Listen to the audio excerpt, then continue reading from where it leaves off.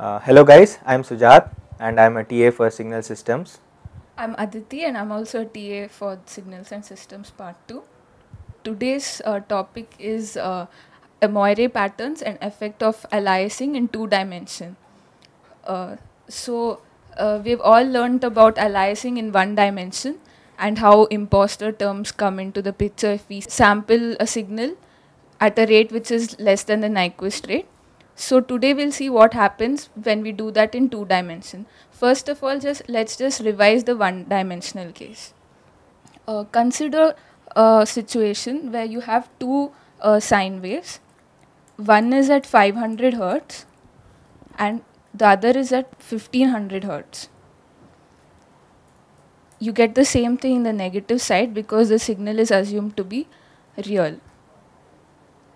Now ideally if we would have to sample this at 1500 into 2, that is 3000. We would need to sample this at greater than 3000 hertz. But supposing we sample it at just 1010 hertz. So then we get carbon copies which are shifted by integral multiples of 1010 hertz. So 1010 hertz, each frequency is shifted by this.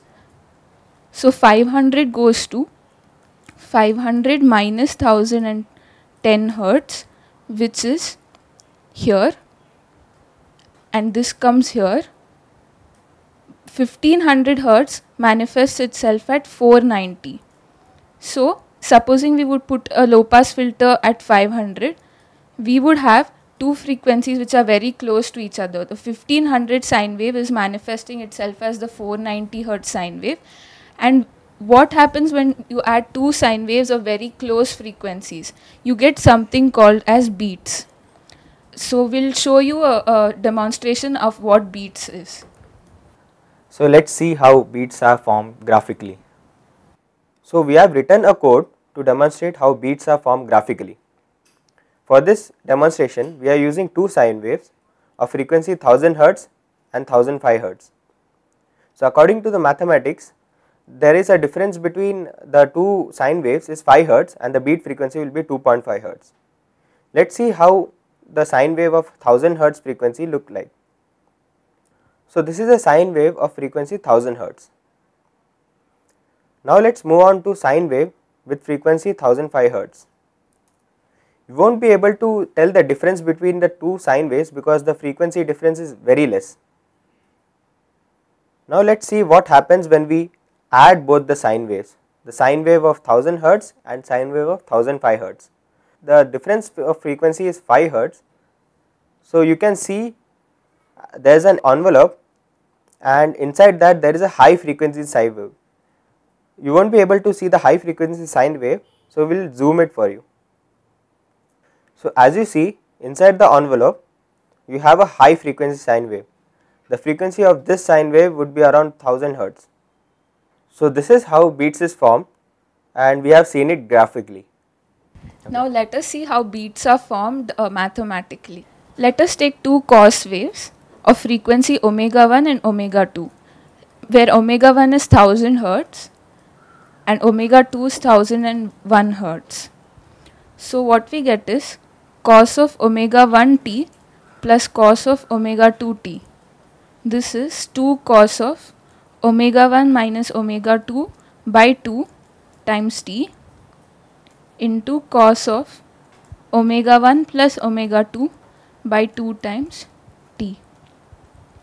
So this omega 1 minus omega 2 by 2 is just 0.5 Hz, whereas this is nearly equal to 1000 Hz. So we can see that a very fast sinusoid is being modulated by a very slow envelope. The envelope's frequency is 0.5 and the inner oscillations are taking place at 1000 Hz. So this is how beats are formed. So now let us hear how beats actually sound. So on our phones we have a couple of apps which can play the pure sine wave of the specified frequency. So first I'll be playing pure sine wave of frequency 1384 Hz. So this is how it sounds.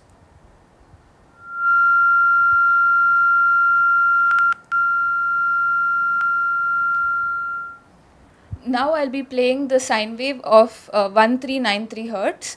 This is how it sounds. Both of them sound quite similar, but let us see how they sound when they're played together. So we see that the frequency are not too far, so we are not able to perceive each frequency differently, but we will see how we can perceive beats when we are playing these two sounds together. So in my phone I am playing both the frequencies together, so this is how it sounds. So hopefully you are able to listen to the beats. Here the frequencies were 9 Hertz apart, so the beat frequency according to the mathematics we have just done is 4.5 Hertz, and the frequency inside the envelope will be approximately 1384 Hertz. So now we've completely seen how beat formation occurs in real life. This is as a cause of aliasing. Due to aliasing, higher frequencies manifest themselves as lower frequencies, and if they come very close to each other, beat formation occurs and give rise to these effects as we have shown. Now that we have looked at examples of one-dimensional aliasing, we will move on to two-dimensional aliasing. Before that, we will see what Moire patterns are. So Aditi is holding a transparent sheet. With black stripes printed on it, which are very close to one another. Now let's see what happens when we bring both together.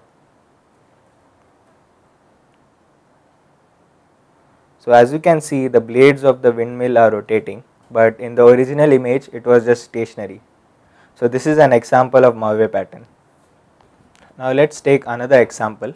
Again we have the same transparent sheet with black stripes over it, and we have a different pattern this time. So when Aditi moves the transparent sheet over the pattern, we see that there are few people climbing up the stairs. So this is again an example of Moire pattern. The Moire patterns that we just saw, one of their causes is aliasing in 2 dimension. But to analyze it mathematically in the frequency domain is not as easy as in the 1 dimensional case. So let's just get a qualitative picture of how Moire patterns are caused due to aliasing. So before getting on to the explanations, we will show some other examples. Now let's see an image of a checkered shirt. You see that in this smaller image, you see a lot of patterns. This is a Moire pattern, but when I enlarge this image, you see the patterns are not actually existing. This is an example of aliasing in 2 dimension and how it causes Moire patterns. Now let's look at a simple explanation about aliasing in 2 dimension. So let's start by understanding what frequency means in the images. So we have an image here. So let the size of image be n cross n, and we have 2 directions basically. One is, let us take this as the x direction, and other is y direction. So as we see, we have 2 directions, but in a time signal we have only one direction. This is the value of function at that time, but here we have 2 directions, we have 2 variables. So image is basically a function of 2 variables. It was very easy to comprehend what frequency is in time domain, but it is little difficult to comprehend what frequency means in spatial domain. In fact, we have 2 frequencies for depicting a picture in a frequency domain. So let's see what do we mean by frequency. Now let's take this image and let's draw a pattern like this. So this is a black line, the same pattern which we had used to see the example of Moire pattern. So as you can see, as we progress in the direction of x, so this direction, as we progress from left to right, we see that we actually come across certain white region, then a black region, then white region, then black region, and let us take that this spacing is del x and it is uniform. Even if the image shows that they are not non-uniform, let us assume for some time that it is uniform. So when we draw a line or slice the image in one direction, we will see that this black pattern is repeating at certain intervals. Basically it is periodic. So if we move from left to right, we actually encounter a periodic signal. So this is what we mean by the frequency in x direction. So x direction has some frequency which is determined by delta x. Now let us look at what do we mean by frequency in y direction. So let us take another image. Again this is n cross n, and again we have the same directions, but now we take a slightly different pattern. Instead of vertical lines we have the horizontal lines, and it continues. So now if we take a slice in the y direction, we will encounter these black points, and again let us assume that this is equidistant. We will again encounter these black points over the line at equidistant lengths. So this is again an example of periodic signal. So these black dots are appearing at periodic intervals. So this depicts a frequency in y directions. So basically we now have a frequency in both direction. One is, we can call it as omega x, which is the frequency in x direction, which basically is the frequency of this vertical stripe, and we have a frequency in the y direction, which is the frequency denoted by this horizontal lines. So now that we have seen what frequency means in the x and the y direction of an image, we will try to understand more of what these frequency actually mean practically. So if we have a constant image, suppose an image intensity is constant over an interval, so there won't be any changes, or we won't get a periodic points at the slices which we have made. So that is basically a zero frequency, it is basically DC, there is no change over a slice. So the frequency in that x or the y direction will be 0. So for any constant image it will only contain a DC term. Now let us see what do we mean by high frequency in an image. So high frequency is basically that there is a drastic change in intensity within a short interval. So the pattern which Aditi showed had white and black which were very close to one another. So we can show it again. So this transparent sheet of paper actually has a black and transparent stripes very close to one another.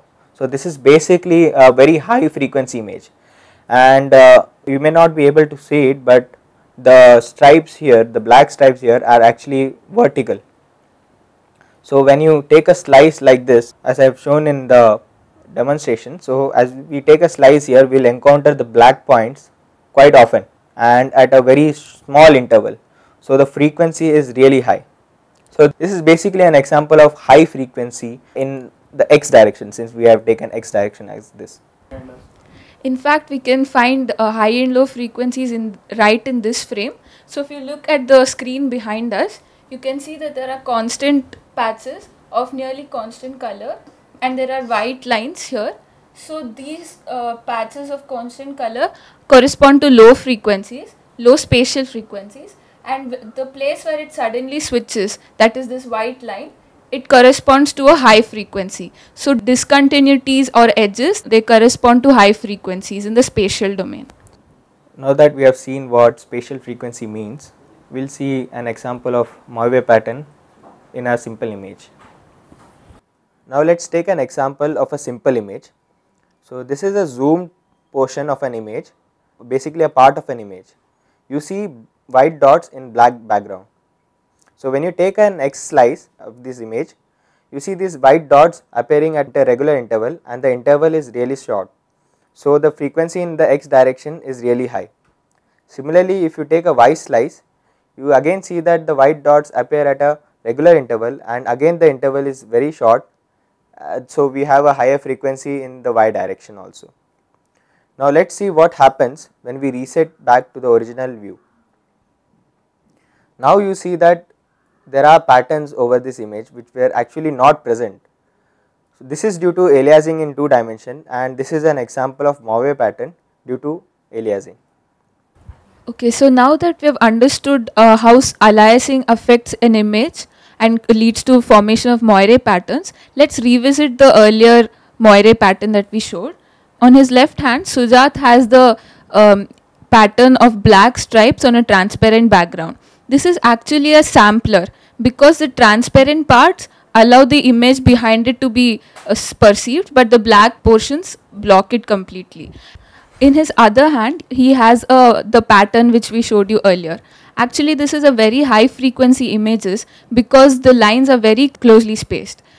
If the sampling frequency of the sampler is too low, then we won't be able to reconstruct the original image as it is. So that is what is being exploited in this Moire pattern.